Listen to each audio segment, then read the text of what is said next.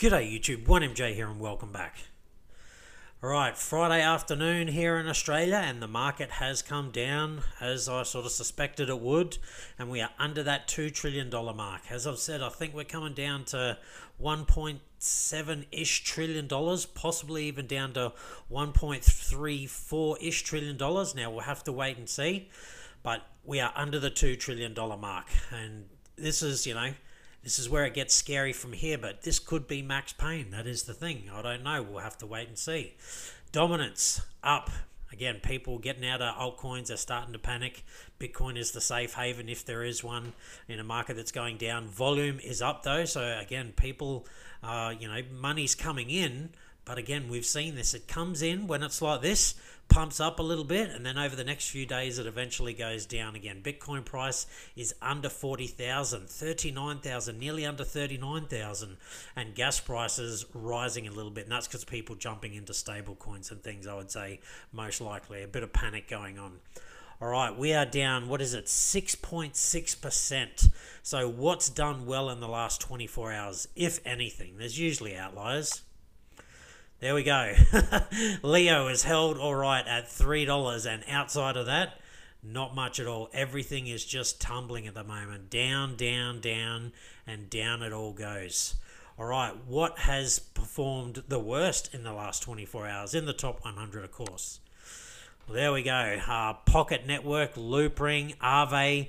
Now, I like this price at $184. That's not to say it's going to go lower, but around that 181 sort of 69 mark, I like Aave. But again, it's never financial advice, ladies and gentlemen. It's just simply based on, the charts, really. Having a look at the charts, it's where it's been. Could go a whole lot lower. But Sand, way down. So there you go, $3 something. Engine down at $1.98. Zcash. I mean, look, double-digit losses just across the board. Look at it, just continues to go. You got to come down to 27 or something like that before you start getting into the single digits. And then they're even high single digits. So things aren't looking pretty. But is this that final shakeout? We can only hope so. Let's have a look at the Bitcoin chart, though. This is what I have said for a long time. That if we... Oh, my God, look at it now. It really is plunging. This keeps jumping around. Now, I'll let you know, I put in a little buy order. Not a buy order. I bought some Bitcoin at $40,480. So still back up sort of around about here. And I bought some Ethereum at $2,969 or something like that. Now, it was only small amounts because I'm not sure where this is going to go. But look at it, it is just tumbling right now. Like I said before, I reckon a good buy order is somewhere here about 37,000 sort of 500. Now, again, never financial advice, ladies and gentlemen. I'm not saying this is the bottom. I just think we're going to get down to somewhere here pretty quick. But this could be it. We'll have to wait and see. But then I think another good buy order is going to be just above $34,500 because that's where the CME gap is. And I get the feeling like that's where we're going to come down and cover. But also because if we go to the CME gap at $33,500, that's a 50% correction from the top. That is where things are looking pretty juicy for me. Now, there's no guarantees we make it down to here, and there's no guarantees that this is the bottom. So just keep that in mind. I'm just letting you know what I'm doing. I bought a little bit of Bitcoin and Ethereum literally only an hour ago. I've got some more buy orders down here for Bitcoin and down here for Bitcoin, and I'll do the same with Ethereum and things like that because this is where the prices are starting to get juicy. And I mean, this is just really starting to tumble at the moment. It is moving it's moving pretty quick. So again, this could be the bottom. This could be that final capitulation, and it could pitch all the way down into here. Now, is it going to do it today? I don't know. Is it going to be this one big candle? I doubt it. We could have a candle like this, though, where there's a lot of body but an even bigger wick. So again, this could wick all the way down to here. Just keep an eye out, but also don't put all your eggs in one basket thinking, oh, well, that CME gap's probably going to be the bottom. We'd hope it's the bottom, but if it's not, things will get really kind of crazy. So the Bitcoin chart, there's just these things that I'm seeing in the chart. It makes me semi-confident that if we're going to find a bottom, it's going to be somewhere down around about here. But look, I've been wrong before, and I'll be wrong again. As I said, here's the Ethereum chart, and I showed you this the other day. I said if we break, I reckon we're coming down to 2,600. Now, I bought some at 2,969, so just sort of around about here, and it's already fallen through and gone a couple of $100 cheaper. I'm fine with that. I put a tweet out just before, and I said DCA on the way down. That's what I'm doing. I'm never telling you what to do. I'm just DCAing on the way down, bit by bit, slowly but surely. Because once it starts to come back up, every time it gets to a point where you were buying, your gains then become exponential after that. So that is I love buying when it's going down. I really do. That is when I'd rather buy it. Because once it does go back up, and look, it may take 4 years, ladies and gentlemen, that is a very scary thought. But if you stick solid with the good projects, when they turn around, again, that's when you're going to do really well. You got to fight that human psychology.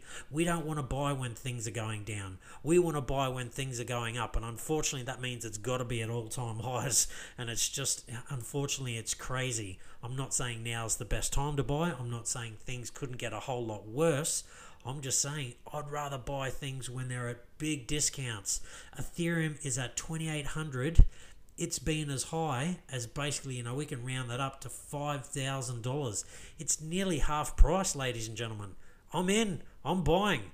Again, am I going crazy? Absolutely not. I'm just chipping away at it little bit by little bit, because this could go down to $1,800. I have no idea where it's going to.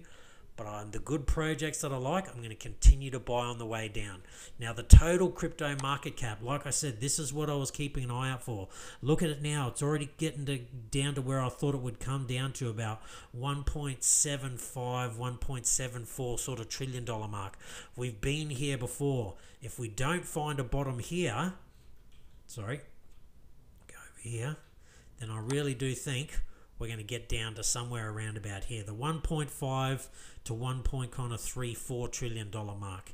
And again, that's, this marries up fairly well with the Bitcoin chart. And again, the CME gap is down at kind of 32.5 to 34.5 thousand. That'll be somewhere down around here. That's where I would but I would be, reasonably hopeful that we'll find a bottom there. I just don't know if we'll see the big 80-90% corrections ever again. Unless we're truly going into a recession and everyone panics to get into the dollar, then yep, absolutely we could. Outside of that, the institutional money's here now. I just don't know if they're going to let it go down that far. I think they're going to be buying it all the way down in bits and pieces. But I could be completely wrong. All right, S&P 500.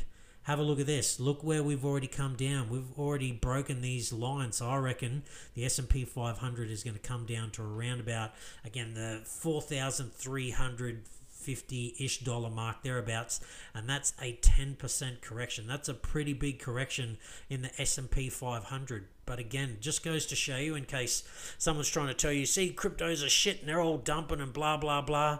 All markets are dumping at the moment. Every single one. Everyone's panicked and in a scare and all the rest of it. This is when I like to buy. But I don't know when the bottom is, so I don't go super crazy at any one price. I just keep chipping away. Like I said, Dow Jones Industrial Average. Look where we have come down to. Now, I'm hoping that it'll find some support, again, around the kind of 33,605 mark. And that, again, will be about a 10% correction. So that's a pretty big correction. But what's scary is if that doesn't hold, there's really not a lot down here. There's a little bit in there, but then we might be coming all the way down here. And a lot of people have said, well, not a lot of people, but anyway, some smart people have said that they believe, all markets, and particularly the S&P 500, needs a 20% correction to kind of correct all the crazy stuff that's happened with the printing and things like that. Well, the S&P 500 and a 20% retracement, unfortunately, that brings us all the way down into here, kind of the 4,000s, even into the 3,000, I think would probably be, down in around about somewhere there. Let's have a look. I can get rid of mine. So we've currently got that there already.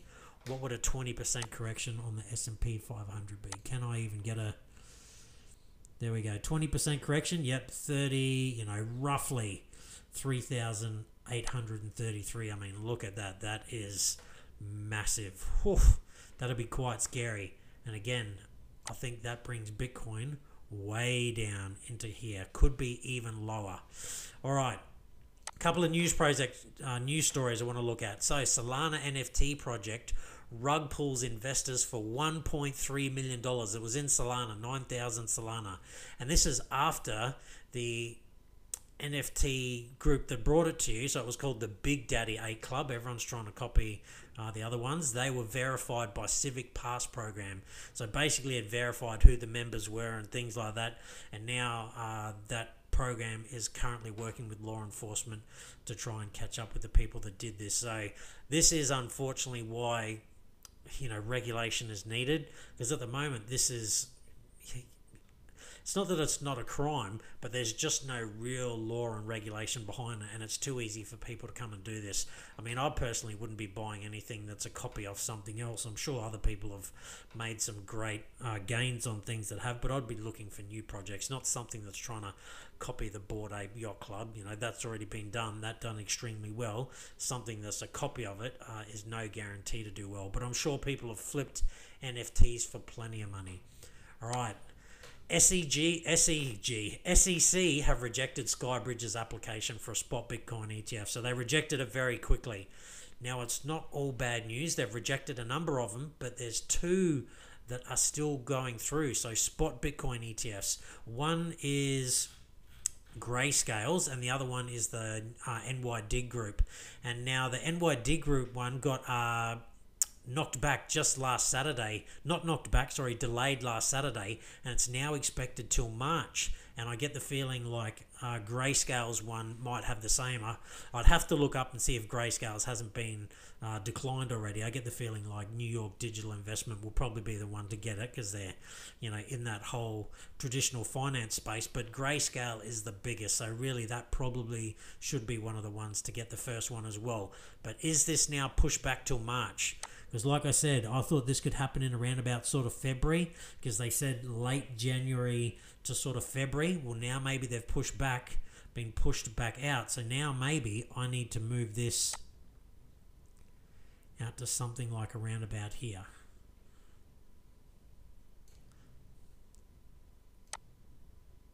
So maybe this is now what we're sort of looking at. Something like this. We'll have to wait and see. But there we go. Bitcoin has made it down to very low 38,000s, and it's been doing this. I've been watching this candle for a while, going up, going down, and all over the place, but still going down. And like I said, I thought once we got into the low 40,000s with a proper candle body, I thought we'd drop pretty quickly and significantly, and we have so far. And I don't think it's going to be too long until we get down to, again, 37,000, sort of 500. Now this could be a bottom. We may not get into here, but it also may not be. You've got to make your own minds up, and you've got to be prepared to accept that you're never going to get it 100% correct. You might somehow fluke it and pick the absolute bottom, and if you do, congratulations, that's awesome. But just always keep in mind, what happens if you're wrong? If you've only got $1,000 to invest and you're like, well, I'm going all in at 34,500 and it keeps going down to 12,000, are you ready for that?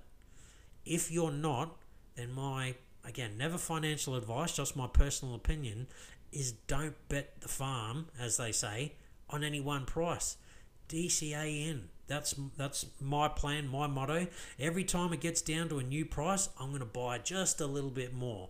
And when it gets down to a lower price, I'm going to buy just a little bit more. And when it gets down to another lower price, I'm going to buy just a little bit more. Because eventually when the tide turns, and it always does, ladies and gentlemen, it just could take a long time. It could be years. Who knows? But when the tide turns, every time it gets to a place where you had previously bought it, you've just made some extra money right there. Your gains are exponential. Not so much when it gets to the point where you are, but you've basically doubled your money because you'd already bought it there before. So you've now got that money again. And then when it goes up, that's when it starts to be exponential. And again, I haven't bought any Bitcoin over, I think, 40 $1,000 is the cheapest I've bought any Bitcoin. $40,480. And if this keeps going down, I'm going to buy some more at 37,000. And it's not a lot of Bitcoin, ladies and gentlemen. Let me just be clear about that. I wouldn't put a lot of money in at any one price until it was really some kind of crazy low price. And to be honest, 37,000 is not that crazy a price. I don't know where it's going, but I got again a buy order in there and just above 34,500. So I think it's something like, it's in Australian dollars for a start, but I think it works out to about 34,000. Excuse me, 500 and I don't know, $83 or something like that is where I've got a buy order.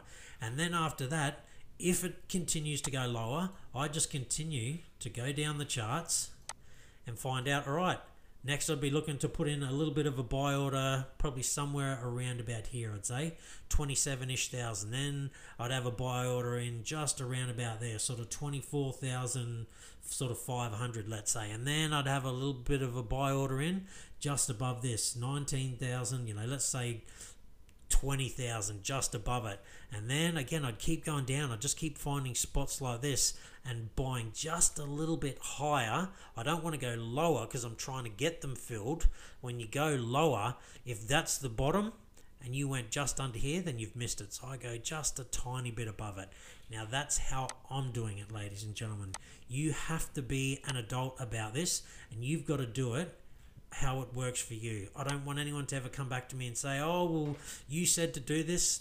No, I've never told you to do anything. You got to do you, and you need to live and die, as they say, by the sword, i.e. your own decisions. I'm living and dying by mine.